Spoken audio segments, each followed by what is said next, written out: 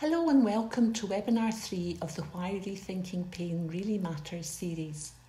Towards the end of the event, you will hear a reference to a questionnaire evaluation, and your feedback is really important to us. It's how we get to understand what is helpful, what isn't, and what we can do better. That survey is still live, and we would really appreciate if you could spend 5 minutes to complete it. You will find the link below this video and also via the QR code on the screen now. If you hover your phone camera over the QR code, it will take you straight to it. Thanks again and enjoy the webinar. Hello and welcome to today's webinar, Flippin Everything You Thought You Knew About Arthritis. My name is Felicity Thou and I'm a member of the Flippin Pain team. Flippin Pain is a public health campaign aimed at improving understanding of persistent pain, and this is the third and final event in our Rethinking Pain series funded by NHS Scotland. This event is being recorded and it will be emailed to you afterwards. It'll also be available as usual on our YouTube channel if you'd like to share it afterwards. This afternoon's event is all about arthritis, and we're delighted and also very fortunate to be able to have Professor Tasha Stanton from the University of South Australia to present for us today. Tasha works at the forefront of arthritis research, so get your questions ready for her. This afternoon's event will be followed by, the presentation will be followed by a question and answer session where we'll also be joined by Celia and John from Scotland, who both live with persistent pain themselves, healthcare professionals, Greg Nicol, a GP, and Alistair Murray, an orthopaedic surgeon with an extended, a GP with an extended role in orthopaedics rather. We'll also be here to answer your questions. There is, in terms of housekeeping, you can answer your questions in the Q&A box, which you'll see on your screen. We'll put those to our panelists at the end of the session. Your cameras will be switched off, so we can't see you, and you'll be on mute for the duration of the presentation. Unfortunately, we can't offer any personalised medical advice, and you'll also notice a new feature from today that we have an accessibility feature whereby you can add captions in a variety of different languages at the bottom of your screen. So you may have heard this before at Flippin Pain and our events, but I think it's worth repeating. In case you've ever been made to feel otherwise, we'd like to acknowledge that persistent pain is real, it's complex, and it's often distressing. It can make us feel scared, angry, anxious, depressed, isolated, and ultimately not in control. Sadly, there's a lot of misinformation out there, and that can increase that feeling. So our aim today is to share with you the most accurate information that there is so that you can feel in control again. Some of this information may be completely different to what you've heard before. It may even make you feel uncomfortable. What we also know is what you hear today won't make your pain disappear completely, immediately, but it may start you on the right path to reclaiming back your life and reclaiming you. And so I'm delighted to introduce Professor Tasha Stanton with her presentation. Over to you, Tasha, in Australia. Thank you so much. It's an absolute pleasure to be here, and I'm so excited to get to join you all today. And good afternoon in Scotland. It's evening here, but that works. I'm really excited to get to talk to you today about arthritis. And in my talk, you're going to hear me focusing on knee osteoarthritis because that's the area that I specialize in. But know that if you have arthritis in other areas of your body, all of the information that I'm going to talk about today is relevant to you as well. So before I begin, I just want to start by acknowledging that today I'm speaking from the traditional lands of the Kaurna people from Adelaide, and I pay my respects to elders past, present, and emerging. And I'd also like to just talk over briefly what my disclosures are, because I think that's really important for you to know who I am and where I come from. So I receive payment for lectures like this on pain and rehabilitation. And I've also written a book on osteoarthritis, and I receive royalties for this. And some of the information from this book I'm going to be sharing with you today. But rest assured, this is some of the newest knowledge that's out there for osteoarthritis. So let's get cracking. So the medical community, you know, we thought that we knew everything about osteoarthritis. We know what it is, we can easily diagnose it, and we know what to treat it. We know it's this degenerative joint disease. And thank goodness, if we send you into a scanner, we can actually see it. We know how to diagnose it. And also, if we look to how to treat it, typically what we think is, well, we can get people going all right. We can keep them active. We can help them keep weight off to, reduce the load that is going through that damaged joint. And we can do our very best to keep them healthy. But ultimately, sooner or later, it's going to get worse and everyone is going to need a joint replacement. We're going to need to remove that damaged knee and replace it with a bright, shiny new one. But do we know this? Is this true? Well, let's even just look at one aspect of that. If it is true, all of this, if we were just to remove your knee and give you a new one, that should mean that joint replacements cure everyone. And yet, if we look into the literature, what we see is that the outcomes of joint replacements are not as good as we might think, particularly when we talk in depth to patients that have undergone this procedure. So for example, if we look at people, this is from very high level evidence from big reviews, after a joint replacement, about 10 to 34% of people have unfavorable long-term pain outcomes. So that's as many as 3 of every 10 people don't have great pain outcomes after a joint replacement. And 15% still report having moderate to severe pain 2 to 5 years after surgery. So that's moderate to severe pain in a knee that's no longer there. That's interesting, isn't it? So it's relevant, to have a bit of a look at what people with osteoarthritis believe and what they've been told. And really, it actually aligns very closely with that story that I told you before, that medical understanding, in that they believe strongly that their osteoarthritis is due to what we call wear and tear. So the joint has worn out, and ultimately that's caused damage to the joint, meaning that the more you use it, the more I might lose it. They also hold strong beliefs that the reason they have pain is because their cartilage is gone. Their joint is bone on bone. And together with this wear and tear process in this bone on bone joint, that results in this vulnerable joint. They also report strong beliefs that that joint will continue to deteriorate over time. And this combination of my joint is going to get worse and it's vulnerable means that there are really large impacts on what they think that they should do with their osteoarthritis. So for example, for many people, there will be avoidance of different activities because you think, well, actually, if I have this wear and tear joint that's damaged, I don't want to load my knee anymore. That could just do more damage. And, I know exercise might work for some people, but not for me because I don't have any cartilage left. I need to replace that cartilage. So for me, surgery is the only option. And this might sound familiar to you. When we look also a little bit closer at people's beliefs about exercise, this is what we hear from people with osteoarthritis.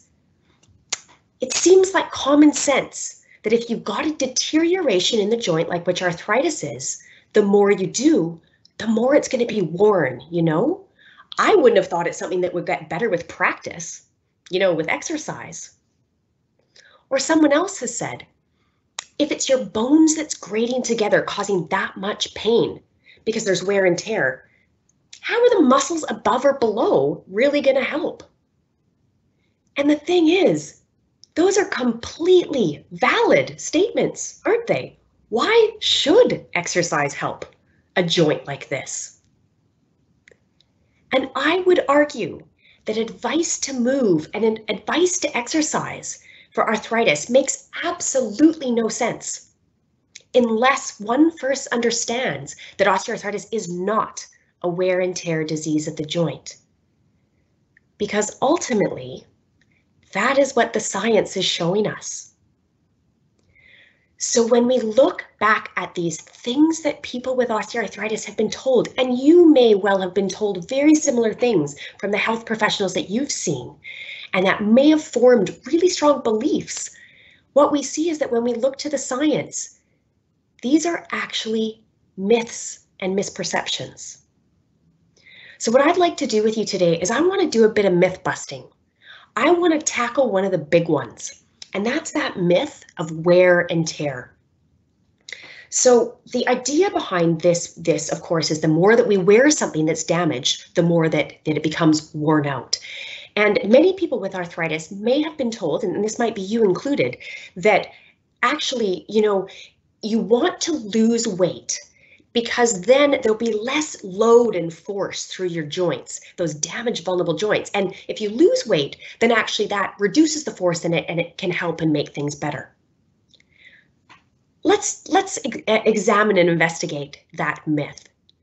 Because what we see when we look to the science is that weight matters, but it's not how you might think.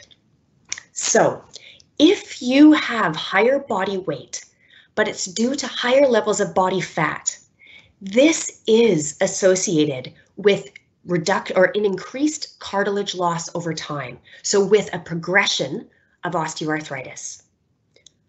But if you have higher body weight, but it's due to more muscle mass, that is not associated with a progression of osteoarthritis. In fact, it's associated with maintaining knee cartilage levels over time.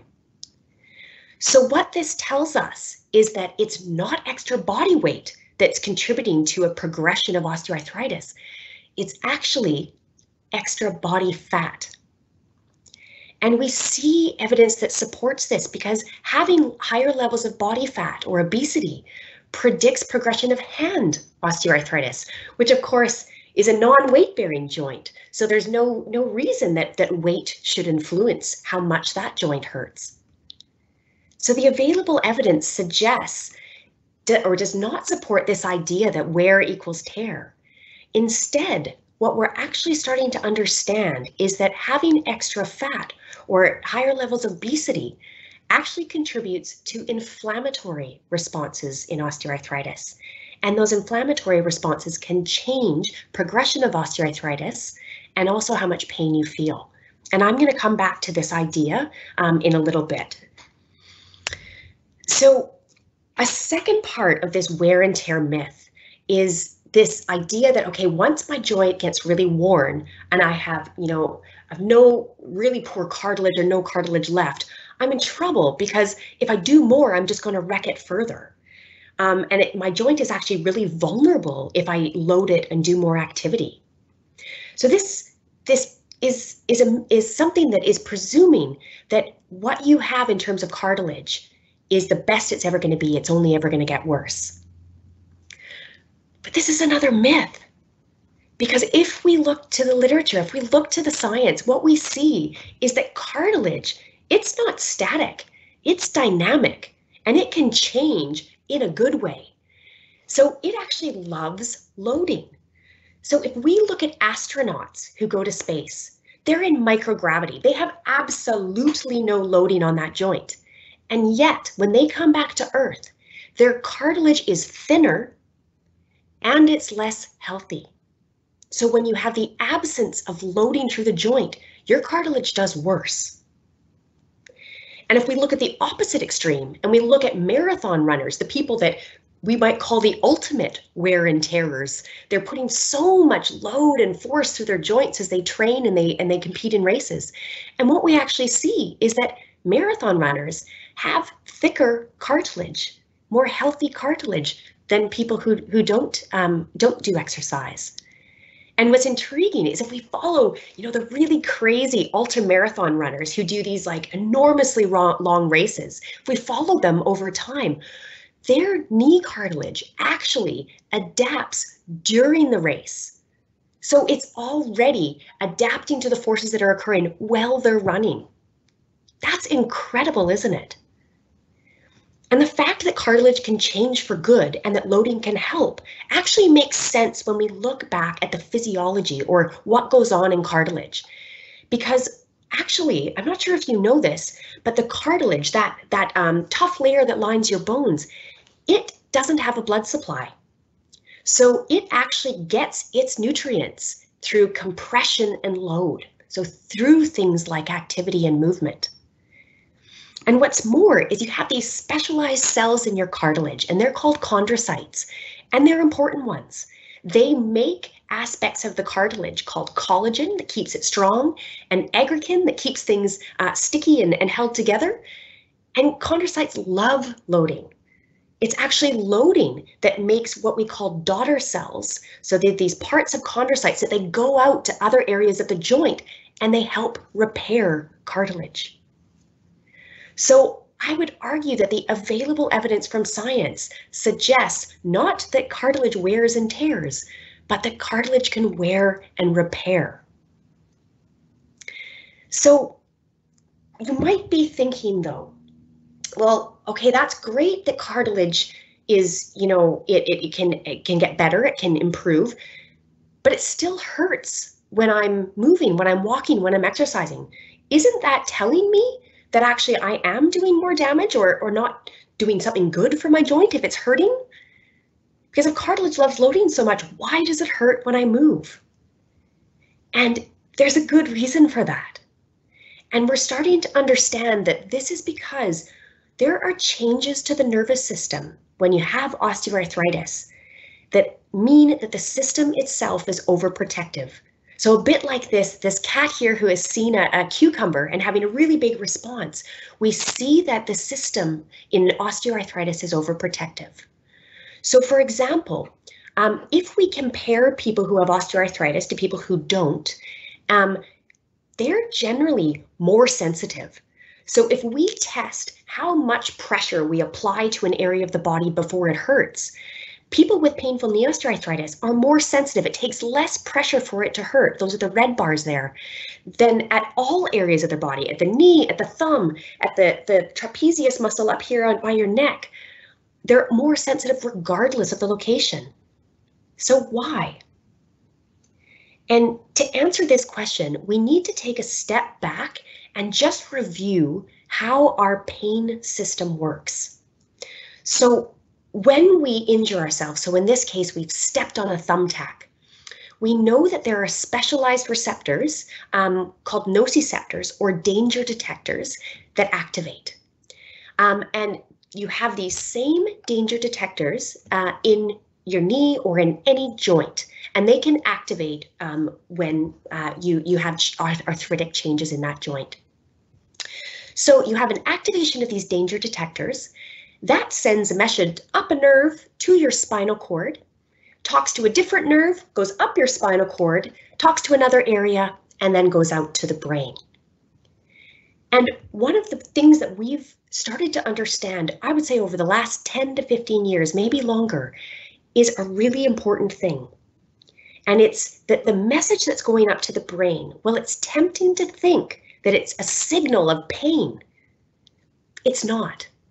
What that message is from the danger detectors, it's a signal of danger or threat. And that signal of danger or threat that's coming from your body has to be taken into account with all the other things that are going on around for you in your environment and at that time. And ultimately, it's determining, do I need to be protected? And if you need to be protected, pain is a great way to do it. Creating pain is perfect because it actually stops you from doing silly things. It makes us change what we do. So in fact, that danger signal it's important, but it's one of many things that can contribute to an experience of pain. But I do want to focus now for the next little bit on what happens to that danger signal in people with osteoarthritis and why that can contribute to things being oversensitive. So I mentioned this earlier, but what we're understanding is that osteoarthritis involves increased body-wide levels of inflammation. And so when we talk about inflammation, it's kind of like what happens when you get the flu. You don't feel great, you're sluggish, you're sore, you might experience pain. And typically when we have low levels of inflammation, we don't always notice it. We might just feel a bit off. But that's what we have in osteoarthritis are these really low level increases in inflammation. But this happens in osteoarthritis, this increase in inflammation, for a lot of different reasons. And the first is that as we get older, we do tend to have higher levels of what we call systemic or body-wide inflammation. It just seems to happen as we get older. But also, when we have higher levels of body fat, that adipose tissue that's in body fat, it can produce something that's called adipokines. And that's just a fancy word for a molecule that basically increases inflammation. And not only that, when we have osteoarthritis, and particularly if there are higher levels of body fat and we're not moving as much and we're not eating as well, there can be changes to the gut microbiome, so all the things that live in your intestines. And that actually can communicate with your bloodstream and can increase levels of inflammation. So we have this higher level of inflammation in people with osteoarthritis, and that has important sequelae or important impact on what happens with that danger signal. So let's say coming from your sore knee, there's normally a danger signal that's that big, as indicated by that arrow. Now, without any changes to your joint at all, when you have presence of inflammation, what happens is the danger detectors in your joint are more sensitive. It's easier to activate them. And not only that, is when there's inflammation, they bring in extra friends. So with the same stimulus, with the same force going through your joint, more danger detectors activate. So what that means is, without any difference to the knee at all, when there is inflammation, that danger signal goes from this to this. And a very similar thing happens at the spinal cord. So when that danger message is going up to the spinal cord, when there's inflammation, it's more sensitive and it brings in extra friends. Meaning that with no difference in the knee at all, but in the presence of inflammation, the danger signal goes from this to this, and that's transmitted up to the brain. So ultimately, we've gone from a danger signal like this size to this size, merely because there's inflammation there. And we know that there's also additional things that can occur once that signal is up to the brain that mean it is heightened even further. So right away, we can see that there's changes that mean the pain system itself is more sensitive. But it's not only that, because all of us actually will experience something like this. If we sprain an ankle, our system's inflammation will kick in and we will experience something like this, where everything is sensitized and heightened. But part of our pain system is the fact that it can react to stuff like that. So we actually have what we call brakes and accelerators of our nervous system that can deal with sensitivity. So the brain actually talks to the spinal cord, and it can change or modify how sensitive everything is. So it can either make things less sensitive, so the brakes can be put on, or the accelerator can be pressed and makes everything more sensitive. So when it's less sensitive, it's harder for a danger signal to get up and it's smaller. When it's more sensitive, it's easier for that danger signal to get up and it's bigger. Now here's the thing. In people with osteoarthritis, what we see is that the brakes are impaired. They're not working like they should be. So they're about 50% less functional than people who don't have osteoarthritis. So it means we can't reduce the sensitivity of the system. But it's not only that. We also see that the accelerator is working too well, about 80% too well. So taken together, we get this situation where things are way more sensitive. So these changes to the neuroimmune system in people with painful osteoarthritis, they're a little bit like road rage, but when you are starving hungry. I want you to think about driving your car and getting cut off. Someone pulls in front of you and it's not fun, is it? It can be scary. You're a bit annoyed. You're like, that wasn't safe. I mean, I could have hit you. I could have hurt you. Anyways, you're annoyed. But If you are starving hungry, what's that response like? I don't know about you, but for me, it's markedly different. I get cut off, and first of all, I have a huge response right away. It's like, what are you doing? What's wrong with you? That was so dangerous. I'm probably swearing, I'm probably yelling. And then it doesn't even just stop there. You're still mad by the next light.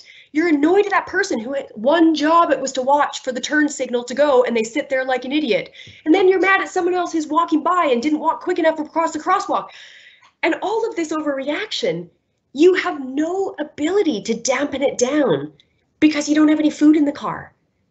And that's a bit like that pain system, is if there's no ability to make it less sensitive, it becomes very hard to regulate it. And then it starts to make sense, doesn't it? Why the amount of pain someone with osteoarthritis feels when they walk, maybe when you walk, it doesn't reflect merely what's going on in your joint or the amount of joint changes or tissue damage that are present. What it reflects instead is what is going on in your system as a whole, and that increased sensitization. So let's look at that in a different way and look how that actually relates to activity levels. So you may have seen this diagram before, I think possibly in Lorimer and maybe Cormac's talk as well. And this is at the Twin Peaks. And the idea behind this is that this mountain here is the amount of activity that we do. So this is for a healthy, pain-free person. So for anyone in the world, we all have a specific amount of activity that if we do more than that, we hurt ourselves. We all have a tissue capacity. But the key bit of this, and the important part of our pain system, is that actually we have a protect by pain line that comes on before we reach that tissue capacity. We all have this safety buffer. And this is a good thing because it alerts us to stop doing something before we might get injured. Now, this looks a little bit different in people who have osteoarthritis. So there are changes to the joints in osteoarthritis and that matter to the condition and to how much pain people feel. So it does mean that for people with osteoarthritis, it's quite possible that they do have a somewhat reduced tissue capacity, less activity before they might hurt themselves. But the key bit here is that what we see is that they have a much larger safety buffer. So think of all the changes that I was just talking about in terms of inflammation, in terms of the brakes and the accelerators being off. This creates a big safety buffer, and the system itself becomes overprotective. But this is really important to understand, because what it means then is that as we're starting to do activity, you might feel pain, and it might be sore, but you're just pushing into that safety buffer. You're nowhere near tissue capacity, but because there's this expanded safety buffer, it hurts. So this tells us that actually when we're doing movement, as long as it's reasonable, we can be sore, but we're safe because we're nowhere near that tissue capacity. What's important to also understand is I've talked about some of the changes that occur in the danger message that increase that safety buffer. But we also know that this overprotection can be heightened or maintained by lots of other things like beliefs, like fear, like anxiety, like sleep. All of these other things that I showed you in this diagram, knowledge, expectations, past experience, all of these things can be important to the experience of pain and can maintain that overprotective safety buffer. So the available evidence suggests that the pain that we experience is not just a readout of what's going on in the tissues. But instead, what we actually see is that we all have a dynamic system, and that system adapts and it updates based upon the available information for that person in that environment, in that society. And ultimately, what it's doing is weighing up the available evidence of danger against the available evidence for safety and determining, do I need to be protected? And actually, if I have more evidence of danger than safety, I need to be protected. and pain is experienced or is increased. And this is a really important content and context to understand, because ultimately what it means for you is that anything around you in your life that suggests that you need protecting or that you might be in danger can increase pain. And anything that suggests that you don't need protecting or that you're safe can reduce pain. So it becomes really relevant to then actually explore that in depth for you and look at your unique balance of what we call dim sims, or danger in me's and safety in me, things that might be contributing to your pain experience. So as some examples, this can be things that you feel.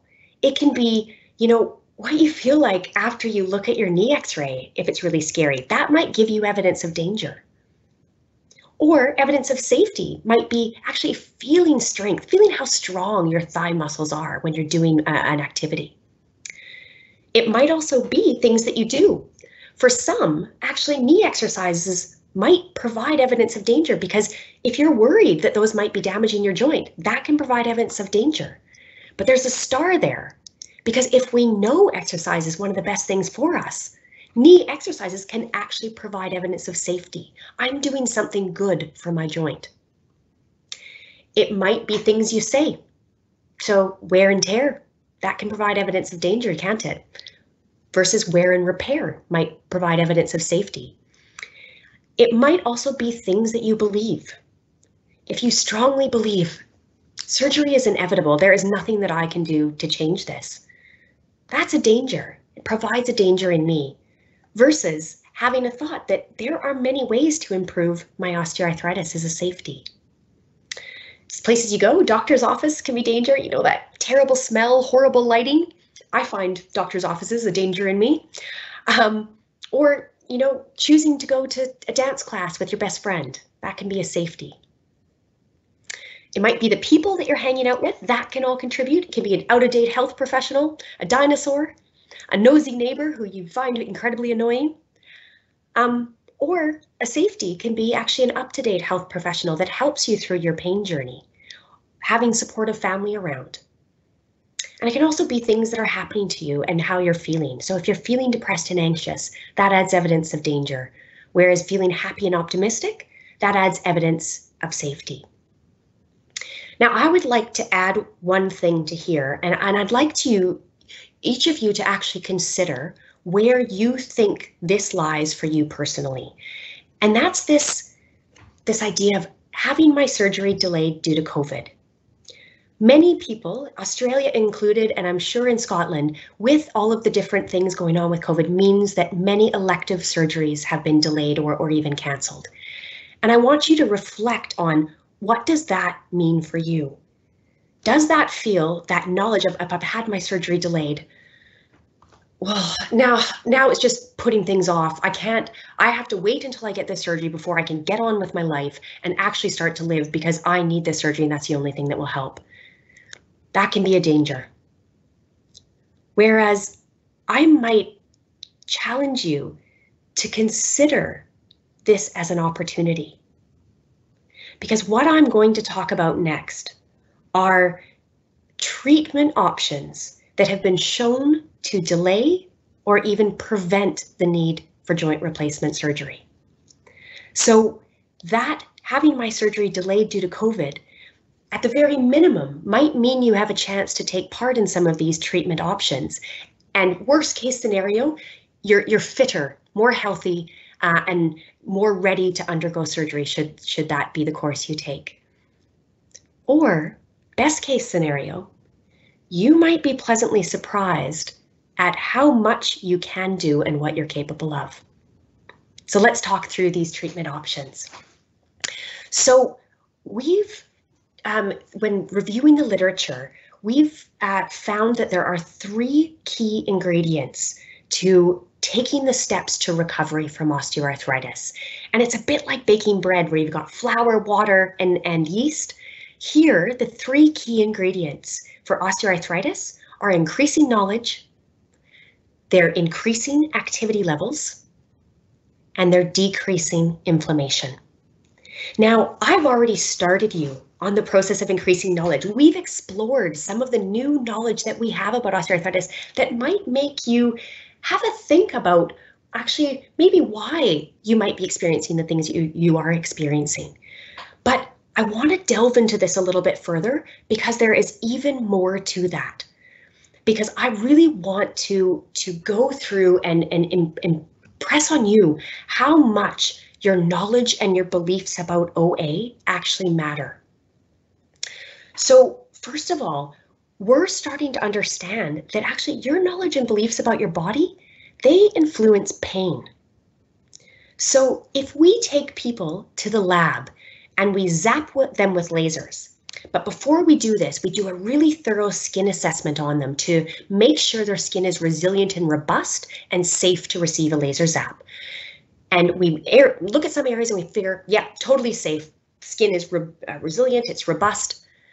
But, you know, there's other areas that maybe it's probably fine, but we're not quite sure if it's safe. We'll just watch it carefully. And then if we zap you with lasers in different areas, what might you think happens? You probably may have guessed it, but you might not have known this. In these experiments, all that skin assessment, total lie. It's deception. In all cases, the skin is totally resilient and robust. But when people believe that it might not be safe, an identical laser zap hurts significantly more than if you zap the areas that they believe are totally safe. So things hurt more when you aren't sure that they're safe. And that's really important because when we hear information from someone that we trust, and that determines whether or not we think something's safe for us, for our body, that can have large influences on pain. Now, the thing is that we're often not aware that this is occurring. This is not often something that we have conscious control over. These are ways our system just adapts. So I want to give you another example of this to show you, how compelling it is. And I'm going to show you a video. And on this video, you're going to see a girl in the middle of the screen and words on either side of her. Now, the sound in this video is quite quiet. So I'd like you to lean in, crank up your volume knob, and get ready to listen. But what I'm going to get you to do is I want you to read the words on the right-hand side of your screen. You can say them to yourself or mutter them under your breath, and then listen to what you hear.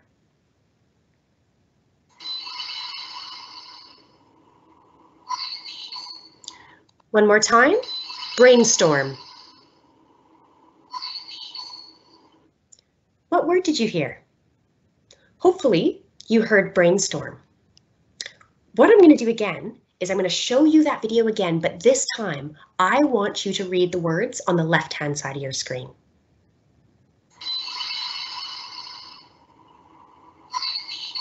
Once more. Green needle. And just for fun, brainstorm. Isn't that crazy? You will only hear the word you're reading. That's an identical audio clip. So basically what's happening here is you're priming your brain to expect a certain sound pattern based on reading that word. And that auditory signal, that sound, it was low quality and really noisy. So your brain tries to do the best fit and samples the things that it needs from that auditory, that sound signal, and then matches it to what you're expecting. And you hear the word that you're reading. But this is important because information coming from our body, from the danger detectors, from touch, from everything, it's noisy. And there's a lot of it. Our brain cannot take in all that information. It has to sample and decide what information to take in. So what we need to think about then is that our beliefs and the words that we use can be priming our brain to selectively sample certain things coming from our body and can make things hurt more.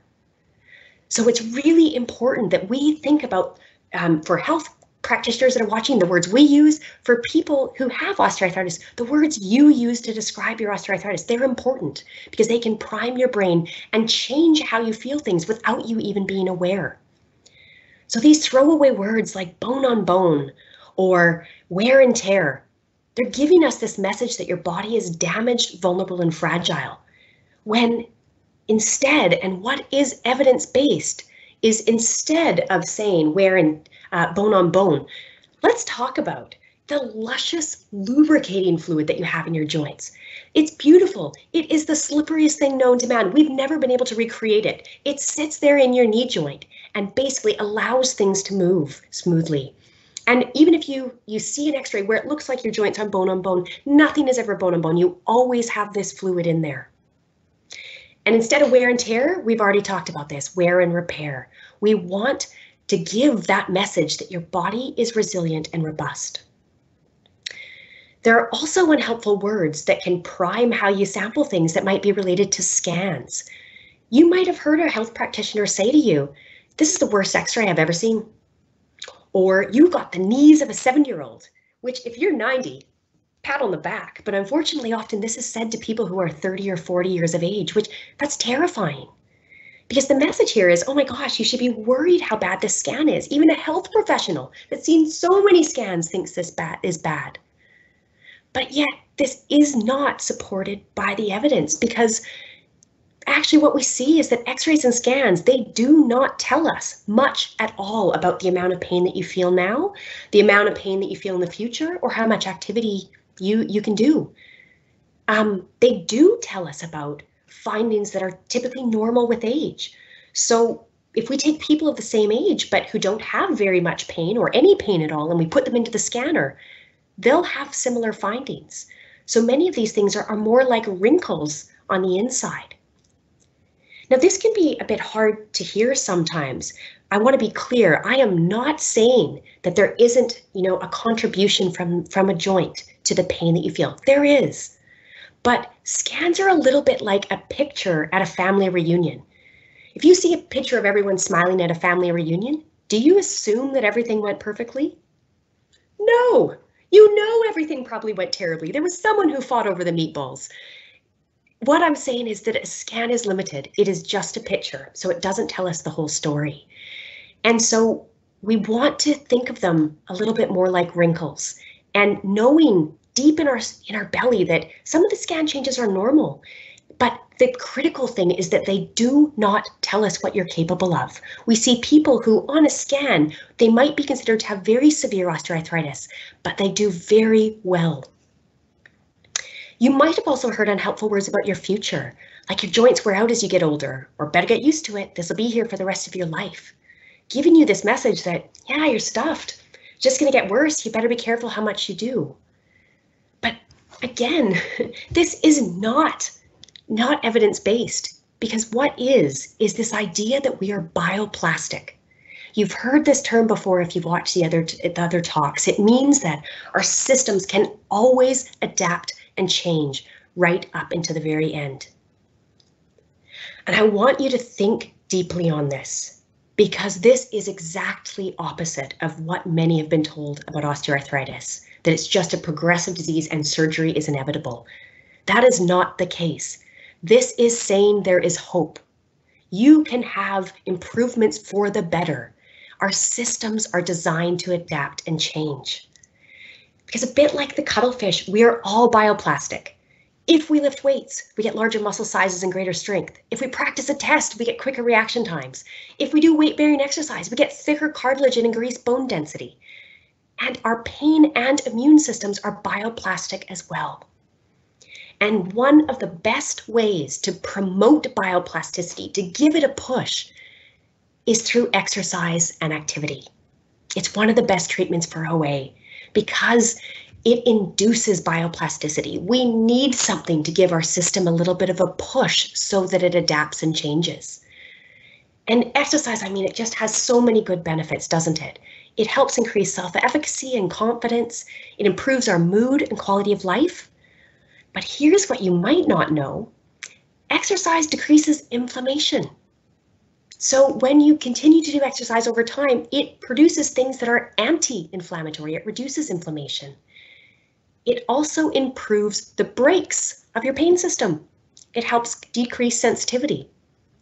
It improves cartilage health in people with osteoarthritis. It might help reduce body fat, which, as you remember before, can also help reduce inflammation and reduce pain. And we know that slowly increasing your exercise over time helps reduce the overprotectiveness of the pain system. And this is important, even in people who have severe osteoarthritis. And I would argue that when we pair education with exercise, we get a double whammy, because exercise helps you think better. It helps improve brain function, learning, and memory. It helps you to be an effective learner. And I want to just show you this aspect of it slowly decreasing the overprotectiveness over time. If we go back to these Twin Peaks models, we have evidence to suggest that when we slowly but surely increase exercise over time, we can start to get improvements in tissue capacity, but we also see a reduction in this safety buffer so that you can do more and it hurts less. And so we have some nice evidence from a feasibility study that is promising towards the ability for things like education and exercise through a walking program to do this. Now, a key part of this that many people with osteoarthritis will say, and you might feel the same, is that, well, I don't know where to start. I don't know how much exercise to do. I don't know what's safe. And here's where I would really advise working with a health professional to find what we call your sweet zone. That's the amount of activity that's just right. It's not too much, it's not too little, it's just right. And typically, it's the amount of activity that might be a bit sore while you're doing it, but the soreness and pain or swelling does not last for long after you've completed that activity. And for those of you that have done a little bit of work in this area before, have heard this message, you might also recognize that we can help things hurt less when we're exercising by reducing our DIMS, our danger in knees, and by adding or enhancing SIMS. Don't walk with that annoying person that you can't stand. Choose to walk in nature, places that feel good, that make you feel happy, and with people that you love. Now, the last aspect is this idea of decreasing inflammation. I've already referred to the point that activity helps to reduce inflammation, but a key aspect of this is your diet. There's evidence to suggest that the Mediterranean diet, so things like olive oil, fishes, green vegetables, can be helpful, but really, I'd say the most important thing is trying to move away from processed foods, things that you buy already made, wrapped in packages from takeaway places, and starting to try to go back to basic food groups. And one last thing that people might not be aware of as much is that your mood and your affect, whether you feel good or bad, that actually can influence your inflammation. So if you're feeling negative, that can increase inflammation. So taking part in a walking program, working with a health professional to find the things that work for you, feeling optimistic about that in and of itself can reduce inflammation. So I would argue that advice to move makes sense once one understands that osteoarthritis is a dynamic, low-level inflammatory process that involves nervous system, immune system, the gut, diet, adiposity, mind, past experiences, environment, the joints, the person. And all of this is marvelously bioplastic. So to summarize today, I hope you've come away with the idea that osteoarthritic pain is complex. It's not just about the joint. It's a low-level inflammatory condition and it has many contributors. And that complexity is a good thing. Many contributors means many treatment targets. We are bioplastic. There is hope for improvement. Education and exercise are some of the best ways to help induce bioplasticity, overtrain and reduce overactive pain system, reduce inflammation, and encourage cartilage health. Strike wear and tear from our vocabulary. We now talk about wear and repair. And keep in mind your 3 key ingredients to recovery: increasing knowledge, increasing activity, and decreasing inflammation. Just before we head to the panel, what I would like to do is just let you know about some research. This is Brian Pulling is a PhD student of mine who's doing some knee pain research, trying to better understand attitudes towards physical activity and movement. People with or without knee pain can participate. You have a QR code here, and Richard will also share the link. But that is the end of my time. Thank you for your attention, and I'd like to turn it over and join the wonderful panel Q&A. Thank you. Thank you, Tasha. That's awesome. We will move on to our panel. I'm getting a bit of an echo of me back. I don't know whether it's could just go on mute, Tasha. That's brilliant, perfect. So yeah, thanks so much. Some really positive comments coming in. We've got loads of questions. You'll notice in the question and answer panel, you can give questions a thumbs up, so we know the really popular ones to go to. If you have a burning question, get it in the question and answer box now while we introduce our panelists. So first of all, I'm going to come to Alistair Murray, who, apologies, I just completely stumbled over some introductions at the beginning, but you are an orthopaedic surgeon. I'll let you introduce yourself a bit further there, Alistair. Yes, hi, thank you, and good afternoon, everybody. I'm Alistair Murray, and as you've heard, I'm an orthopaedic surgeon in Lanarkshire in Scotland. I also have a role as director of that service in Lanarkshire, and a further role over the last 2 years as chair of the orthopaedic community in Scotland. So that's representing the orthopaedic clinicians across the country, and obviously during what has been an extraordinary and difficult time. So I'm most grateful for the opportunity to contribute to today's webinar and hopefully provide some answers and input to the place orthopaedics services have. It's not just about surgery, but the services have in the management and help for people with chronic pain from osteoarthritis, and some of the issues that we currently face about access to these treatments. Spot on, thanks, Alistair. Greg, I'll come to you next. You're a GP. Yeah, so I'm a GP with extended role in orthopaedics. So I work between primary care and secondary care in Aberdeen. So I do clinics in orthopaedics and work as a GP. So it's useful to have maybe a foot in both camps. Part of my job in orthopaedics, we've got a kind of educational and link role to sort of improve the way that GPs can kind of help patients manage musculoskeletal problems. So yeah, that's very rewarding, and lots that I've learned today that we can take back to the GPs. Also works within sport. Among the roles, I'm a team doctor with Aberdeen Football Club and with the Scotland national team in football. Thanks very much, Greg. Celia, I'll come to you next, up in Edinburgh. And I'll just get you to come off mute, Celia. That's right.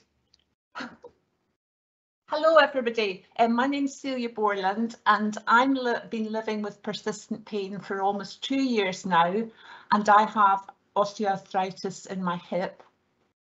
I'm retired, and having worked full time for most of my life, I was really looking forward to doing more of what was important to me, spending more time with my growing family and with my friends, doing some voluntary work that was related to the work that I did when I was working, and walking, which has been my form of exercise. I just love being outside and outdoors and doing things there, and spending more time at my allotment, and maybe having a few trips to some faraway places. But 3 months into lockdown, suddenly I had crippling pain in my hip and was kind of disabled, and hoped that something would click into place and get better, but actually I had to get help from my GP and got medication. And undoubtedly the pandemic influenced the path that I took to confirm my diagnosis and finally treatment. It was a kind of long and winding road, but I did have a face-to-face consultation sort of 18 months on with my GP, and I had an x-ray very quickly, which came back saying that there certainly was arthritis in my hips, and the thought was that maybe I would need to go towards some intervention with surgery. But my GP said, I think you should be getting more activity, because I've been cooling myself away at home and just doing little bits. And that led me also, because she said activity, and what about some exercises, Celia? So I went to a physio, and he has been a key support in the last 5 months in the way I've been looking at things. The first thing he did was listen to me, and then he said, I want to show you this, and he clicked on his laptop and showed me the Flippin Pain website, and he said, I want you to see this one, and it was Tasha's previous talk on flippin arthritis, and that was a eureka moment for me. It changed the way I was looking at things, and I have a greater understanding about my pain. I'm much more active, and I'm committed to those exercises that he's given, and I'm also more connected to my previous life and my sort of plans for my retirement. So accessing the Flippin Pain resources has really given me a framework to understand my pain, and kind of sparked my determination to put my not so best foot forward and explore whether there may be other options for my future treatment. Thank you. That's brilliant. Thank you, Celia. That's fab.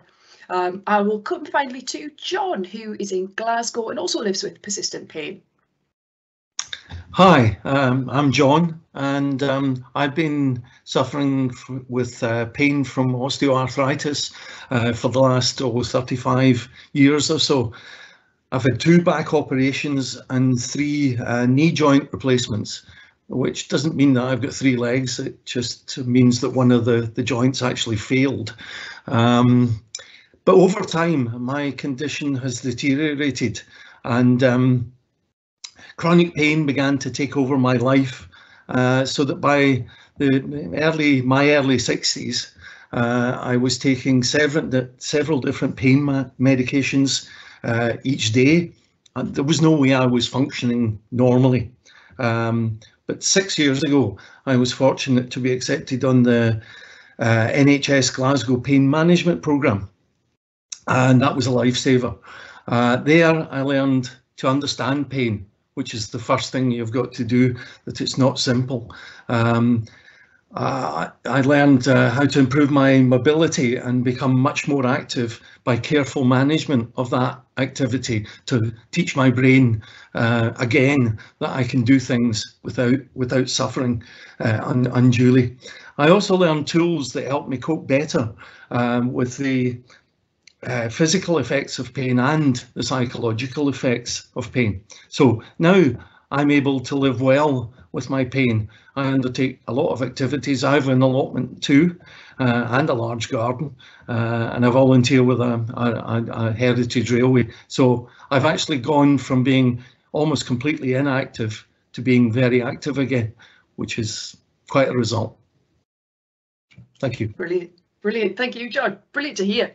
So let's go on to some of the questions that we've had come in. I think I'll put this one to Tasha to start with, and then let's go to Greg, and then let's go to Celia or John about your experiences with this. So Joe asks a great question. Are we saying people should just push through pain? And if we are saying, yeah, it's safe to push through pain, is there a limit to that? Yeah, great question. Thank you for that. I think what we're not trying to do is to absolutely ignore pain and try to push through no matter what, because ultimately our system is a learning system. So often if we continue to just push through, ram through, and have these boom bust cycles where you have lots of pain and then not, we actually sometimes can see that causes increased sensitivity, because it's like, well, actually, every time you do this, you do way too much, so I need to limit you so that you don't do this. But what we do see, though, is if we almost call it nudging into pain. So if you have that discomfort, lower levels of pain when you're doing different activities that doesn't ramp up really high, doesn't stick around afterwards, it's sort of finding for you personally, working with your health professional or with a pain coach to determine the level of activity that it doesn't flare you.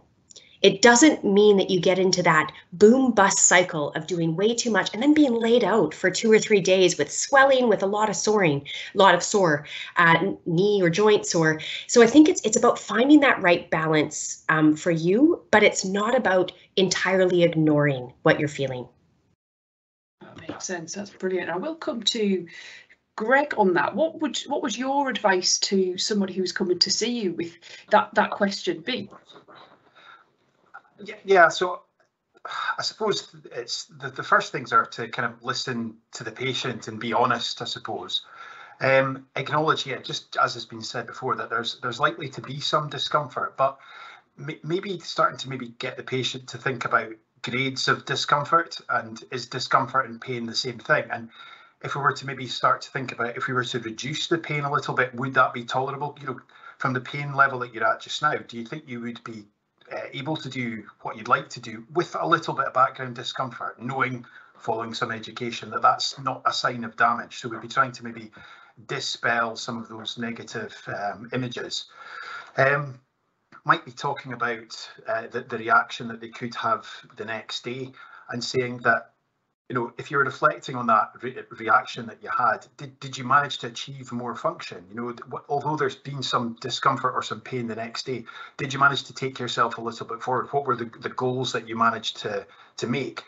And just the fact that you've done that, you've managed to sort of increase your self-efficacy, your scope to kind of determine your own future with your pain.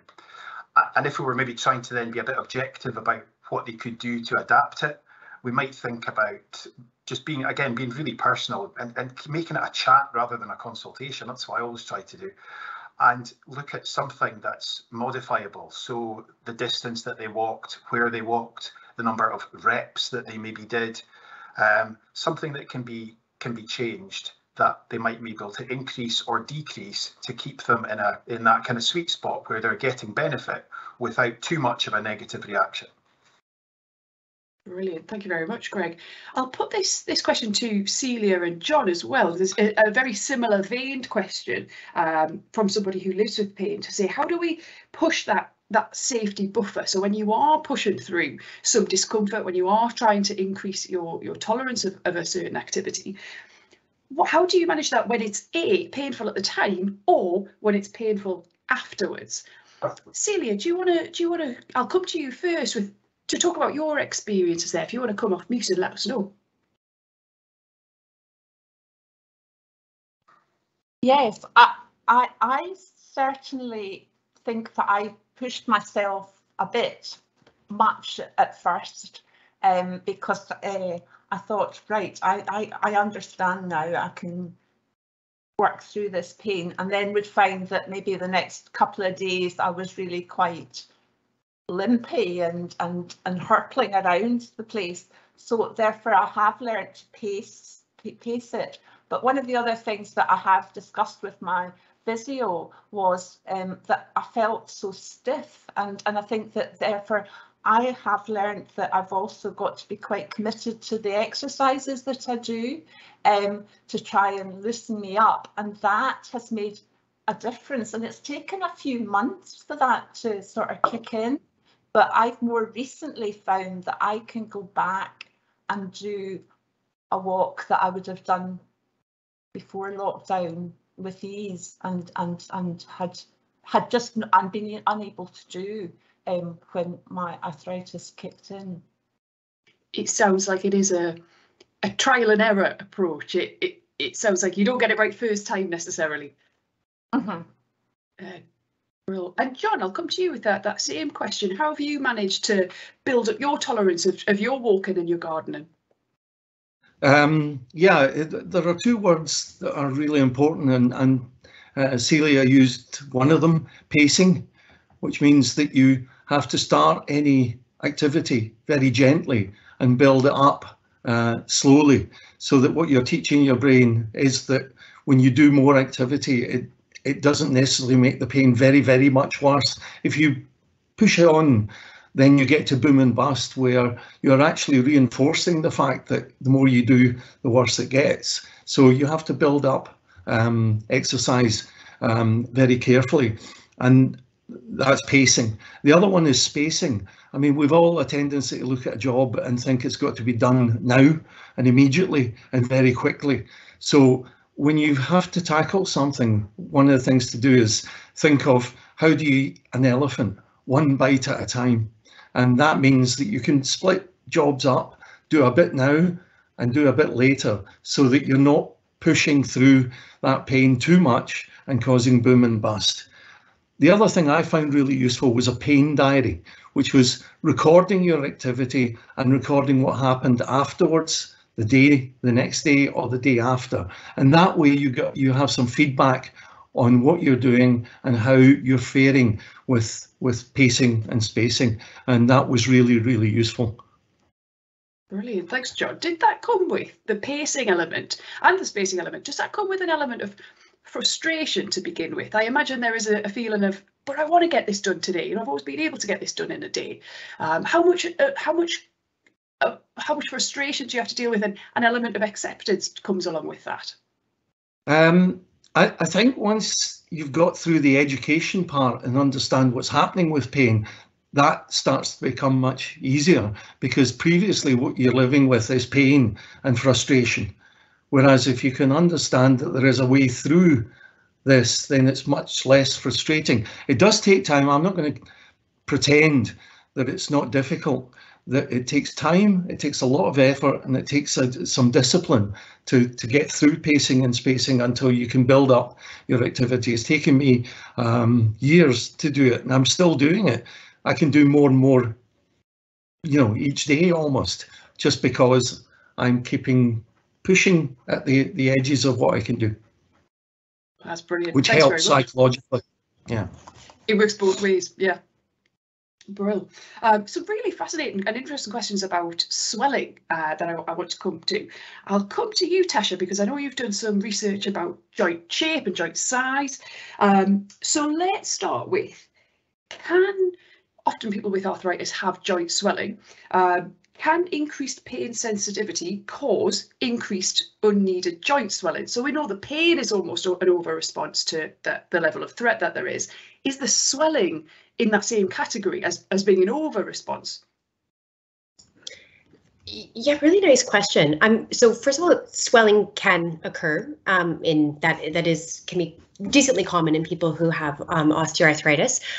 We do have some evidence to suggest that, similar to pain, other aspects that are relevant to you as a person in your life, sensory information coming from that joint, can influence swelling. So an example of this is, we did a study where we used type of virtual reality to change how a person's knee looked to them. And what we found is that if we made their knee look bigger, the actual swelling of the joint increased. And if we made the knee look smaller, actual swelling of the joint decreased. So in this scenario, what we're seeing is that sensory information, so from vision about your body part, that seems to matter to the protective factor in terms of swelling and pain. So there is some evidence to suggest that aspects of swelling are protective, like pain. I think it often becomes individual to the person as to when that swelling comes on for them, if it tends to be related to activity, what aspect of that swelling there is. But I would say that the available evidence suggests that it is protective. Brilliant, thank you very much. And in terms of that swelling, how there is a question coming in here that, can exercise help manage that swelling? I'll come to Greg on that one.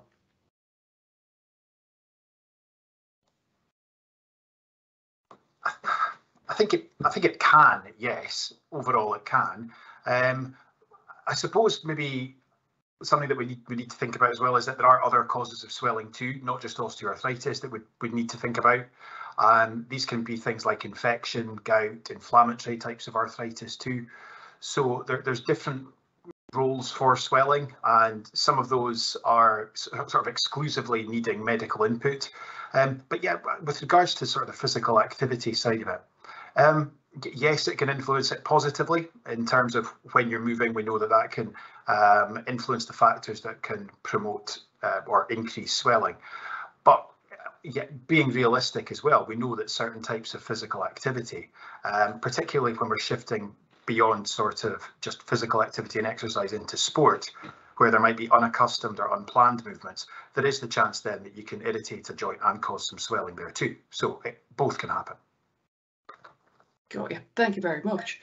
What I also want to come to is talking about surgery, and we've got Alistair here, who is an orthopaedic surgeon. As you touched on in the presentation there, Tasha, a lot of surgery has been postponed. Joe, who has commented in the chat, says hallelujah to having surgery delayed. Hopefully it won't ever be necessary, which is a great approach, and really positive to hear after hearing the presentation. Are you seeing, Alistair, this happen? Is it possible that somebody could make these changes who's on a waiting list for surgery? And what would be your advice to somebody who is on a waiting list currently and perhaps struggling? Thanks. Yeah, and I mean, yes, the short answer is it is possible, and we've heard this morning about things that can be done, and I think we have a very large role to play as healthcare professionals, Greg and myself and others, about ensuring that patients understand what can be done whilst waiting for surgery. And today's event is a big step towards that. There's a huge amount to learn. I saw another question about educating healthcare professionals to avoid negative terms and to avoid negative reinforcement. And these are other things we really must take forward. So yes, absolutely. And we are trying to work as a group to try and help patients understand what other possibilities there are. And if somebody's symptoms improve, then there's no inevitability about having to have a joint replacement operation. The surgery is there to alleviate pain and primarily and hopefully improve function. But if that is achieved by some other route, then surgery doesn't need to be part of the solution. I think that's a really pertinent point, because often we have the X-ray and we go, oh, well, that X-ray looks like it needs surgery. Well, we're being told that. Where actually what you're saying is the picture may not change, but your pain and your function might, and therefore your need for surgery may change, despite the picture looks exactly the same. Is that about right? That's exactly right. I mean, there are occasions sometimes where, and for individual cases, things may progress and change with different. And I think the other thing to recognise is that we believe osteoarthritis is not one unique condition. It is a very, very complex situation, and people are affected in different ways, and there's different progressions within that. So it is very individual. But the basic sort of tenet is that if your symptoms are improving and you're managing your symptoms, then surgery may not be the solution for you, and probably isn't at that point. Thank you very much. Celia, I'll come to you. As you say, it was at the start of lockdown that your pain came on, that there probably wasn't time to get to a point where you were maybe being referred for surgery. Was it a worry that was on your mind? Is this something that is going to require onward referral? Definitely. And that's why I went to have a face-to-face discussion with my GP, because I thought that's what needed to happen next. And that was, I suppose, looking at what was happening with friends and family who might have had were on the waiting list for hip replacement. I had two friends who were on the waiting list for hip replacements, but I hadn't seen anybody. So I definitely went to my GP with that in mind. She said, well, let's have an X-ray, and I got the X-ray, and I've got arthritis in both hips, but my right hip is perfectly fine and functioning, but my left hip's the one that's given me grip. So I'm kind of intrigued that sold me in what Tash had been saying about X-rays and scans, because of that. But I am at the moment feeling that I don't need to be pressing to go and speak to an orthopaedic consultant at this time, because I do feel that I am managing my pain. I can get lost in my activities now for long periods of time and not notice that I've had a limpy leg. So I'm feeling, yes, that I'm fine just now, but I may need that in the future. But it's a bonus, because what I've been doing is having much more activity, walking a lot more than I ever was for the previous 18 months, and doing my exercises, so I've got a stronger back, so that can only be a good thing if I did require surgery in the future. Awesome, thanks Celia. And I'd like to ask John as well, has surgery ever been on the agenda for you?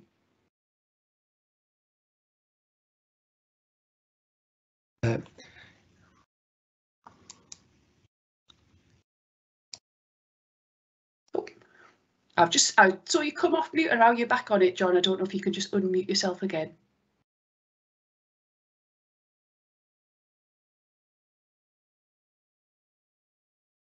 I'm not hearing you just now, John, but I will come back to you.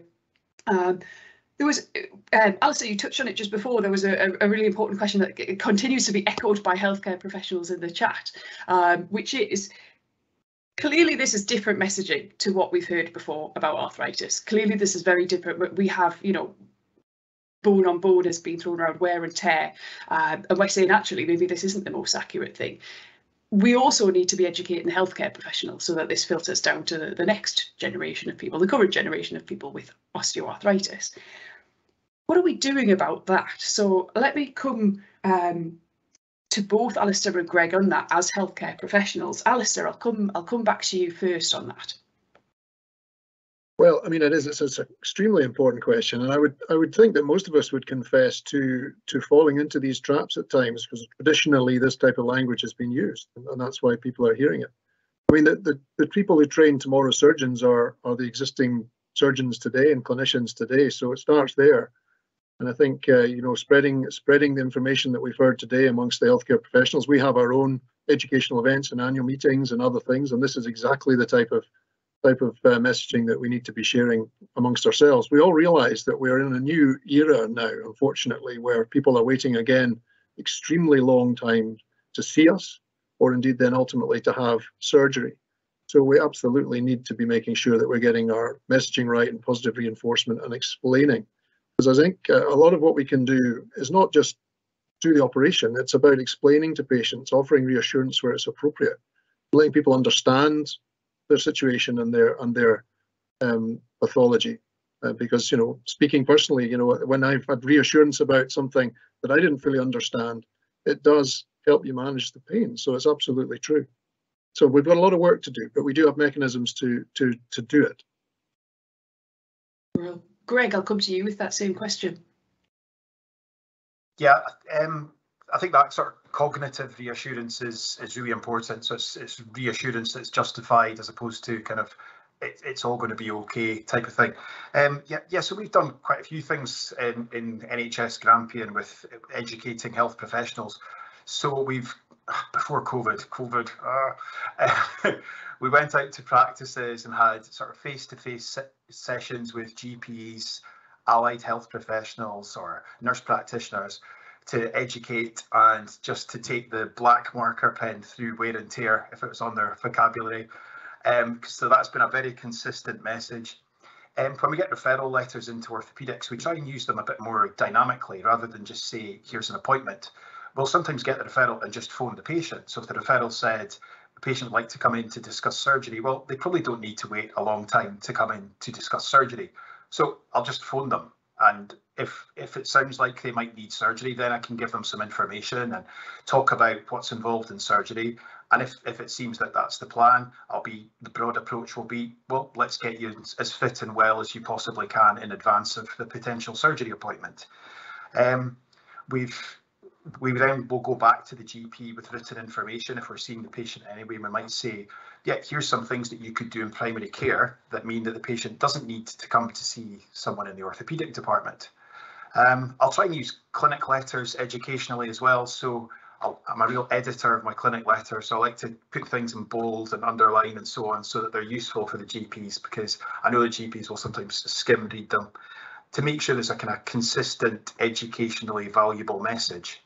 And again, I'll probably copy the letters often to patients as well, so that if the patient's not sure, they've got a copy of the letter, and the GP, the surgical department, and the primary and the patient can all be on the same page. So we all know what the next step is, but I sometimes like to leave a wee gap there, so the patient has to kind of make the step after that themselves, just to kind of, again, encourage that capacity to self-manage. Excellent, brilliant. And of course, if you are somebody who's meeting a healthcare professional who's talking a different language to you now, maybe share this kind of talk with them, share the Flippin Pain resources, share Tasha's research. There'll be a step in the right direction. We are coming to the end of the session. I'm going to squeeze in one last question, which is one that comes up in it's come up in our previous sessions as well.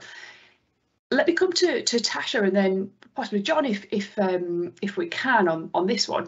What do we do? What do you do when you're kind of doing everything right? You've got an active lifestyle, you've got a healthy diet, you understand pain. This all sounds very familiar, but you're still living with pain. You're still living with some swelling. What would be your advice to somebody who's in that situation, Tasha? Yeah, thanks. I mean, I think there are situations, and Al referred to those a little, is that osteoarthritis, it's a very complex presentation. So there sometimes are cases in which things like surgery is indicated, and we explore that fully with people. But usually what I would also say when we have a situation like that is to dive deep into what we've called activity, what we've called good diet, and also diving deep into the various contributors individually for that person's life that might be influencing things. Because I think sometimes we can have a tendency to silo off different areas where these are the things that are relevant to my knee, but actually the fact that I'm struggling at work or something like that, well, that has no impact on my knee because, well, it's just work. I'm not exercising while I'm at work. Sometimes sitting down, I think, with an experienced pain coach or health practitioner, professional, to really delve deeply into some of those things is quite important, because what we might see is that things that we might not anticipate are actually influencing what we're experiencing actually are playing a really large role. And if we can mitigate some of those things, or if we can power up some safety in me's and have strategies in place for some of those bigger issues that we might not be able to change, we can actually see really good results. We've, in our pilot study where we were running a pain science education and a walking program, we had someone who was caring for a partner that was undergoing first stages of dementia, but actually going down quite quickly. And for that person, that is a danger in me and an aspect that right now you can't change, but then it's trying to deal with all of the other things to help power up other positive things to try to kind of balance out those messages. And that actually was helpful. And I'm not saying that that is necessarily the case for everyone, but I think that many times really sitting down and going thoroughly through your plan with someone can be really helpful in seeing if there's benefit from some of these strategies. Awesome. Thank you very much, Tasha. John, if you can, I'll come to you about, have you had days like those where you feel like you're doing everything right, but you still have pain? Have anything to add to that? Yeah. Yeah, you have good days and bad days. And I think sometimes that's because, if you think about it, sometimes if you're not feeling right and you're angry or you're upset, then that can affect your pain. So you've got to be aware of all of the things that affect your pain. I think one of the biggest barriers to actually living well with pain is to expect a magic bullet that fixes things, either surgery or medication. I think a lot of patients start off, and I did, looking for something which would just make it all go away. And that's a barrier, I think, to moving forward. You asked earlier, and I couldn't answer, had surgery loomed its head? Yeah, well, I've had 5 operations to try and fix things before I went on a pain management course. So I know that looking for the magic bullet is not a waste of time, but it can be a barrier to actually getting to the point which you need to be, which is understanding exactly what's happening to you, and then figure out for you. And it's a very individual process. Everybody is different. Everybody is unique. So there are a variety of tools that you have to learn, understanding all the tools about sleep and psychology, and use the ones that work for you. It's like a tool bag. Take out the tools that you need, and then you can start to get your life back and live better. And I just wish I did pain management 30 years ago rather than surgeries and so on to try and fix things, and lots of medication. So pain management is a lifesaver. It really is. Thanks so much, John. Thank you for sharing your experiences there, and I think that's a great place to wrap up as well. So I want to thank Professor Tasha Stanton for her time, which is probably ticking on into the night now in Australia. So thanks so much. Thank you to all the panelists, to Alistair, Greg, Celia, and John, and to all of the team working behind the scenes on the webinar as well. What you'll have just seen pop up on your screen is a QR code. So if you hover your phone over the camera part of your phone over that QR code, it will take you to the survey. And if you have any problems accessing that, the link is also in the chat and the Q&A box. You can also find a full list of our resources on the website. That's also in the chat, in the Q&A box. And you'll also see the telephone helpline here. So if you are in Scotland and you are on an NHS waiting list to a pain service, there is a free helpline set up by our friends at the charity Pain Concern. You can give them a call or drop them an email, and they're offering support and advice while you wait for your appointment. You can also check us out on social media at Flippin Pain across the board there. You can look at our website, flippinpain.co.uk, which has a whole host of other resources. You can also watch Tasha's previous webinar that Celia mentioned that we did last year. You can rewatch that there. And if you want to email us some additional feedback, please do. We're at info@flippinpain.co.uk. Again, thanks so much for joining us this afternoon, and have a great rest of the day. Thank you. Bye-bye.